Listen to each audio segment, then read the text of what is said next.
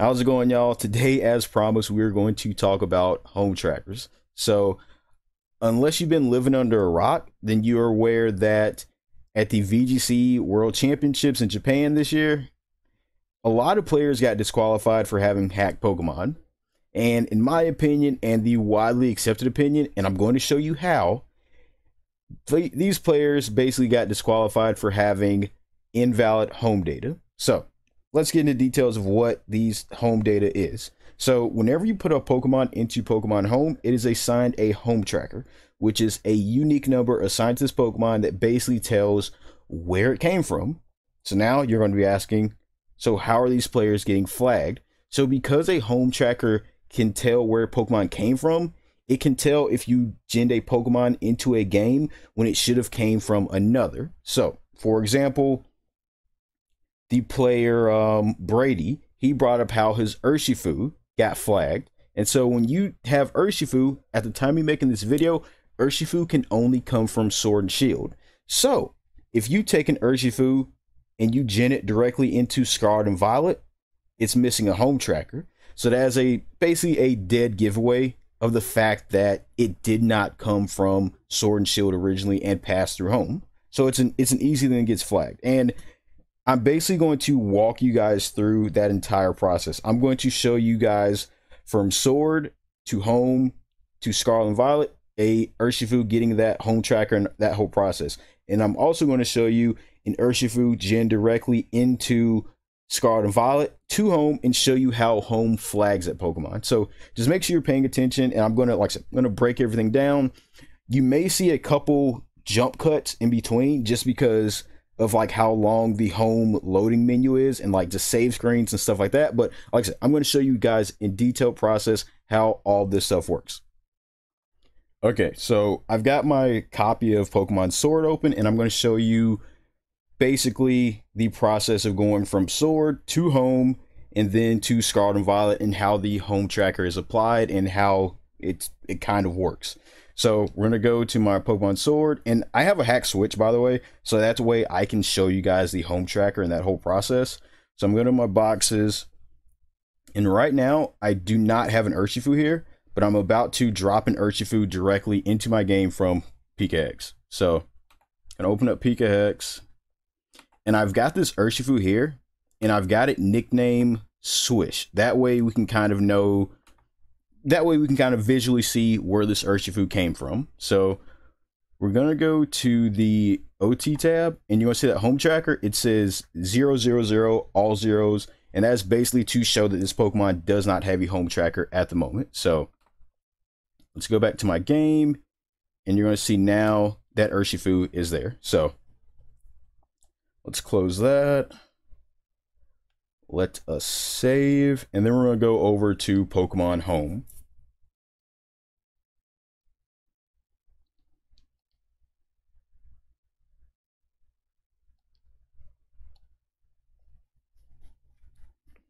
Okay, so we got Home open. Let's go here. Let's go to my copy of Sword. I'm going to open that up.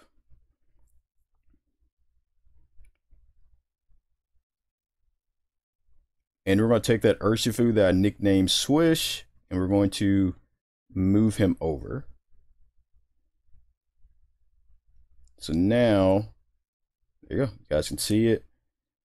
We're going to save, and we're going to go and deposit him into my copy of Scarlet.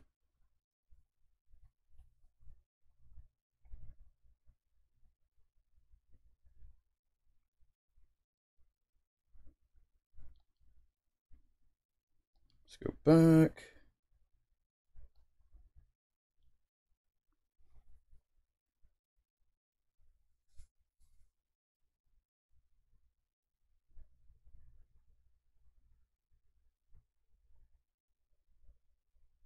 And we're going to go from here and drop him in.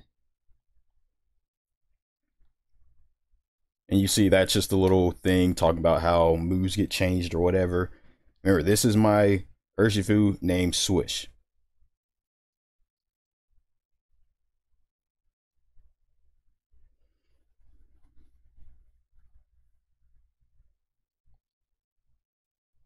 Okay, so now we're going to go to my copy of Scarlet, and we're going to look at this Urshifu. Okay, so now we're in my copy of Scarlet, and we're going to look at this Urshifu. So here's that Urshifu named Swish, and I'm going to show you his info in PKX. So now we're looking at the Urshifu in PKX, and you're going to see that now this Urshifu, it has a home tracker. So now you know this Urshifu is legit. So now I'm going to show you the inverse of this problem. I mean, not the problem. Now I'm going to show you how these players are causing them problems by showing you the inverse and the incorrect way to do this. So what I'm going to do now is I'm going to gen in another Urshifu. And I'm going to name this Urshifu SV. I'm going to have him take up this spot right here. And basically what I'm going to do with this Urshifu, I'm going to take this Urshifu who has not gone through home before and has not originated in the right game, which as you see, he has no home tracker, and I'm going to put him into home and show you how home affects that. So now,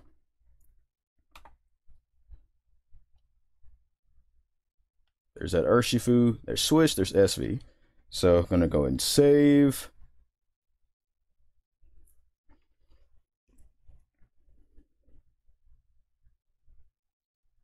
And now we're going to open up Pokemon Home.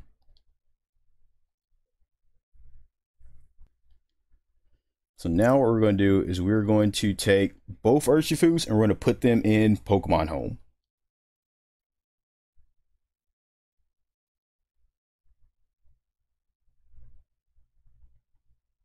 So you got Swish right here. And you've got SV right here. So let's go ahead and save.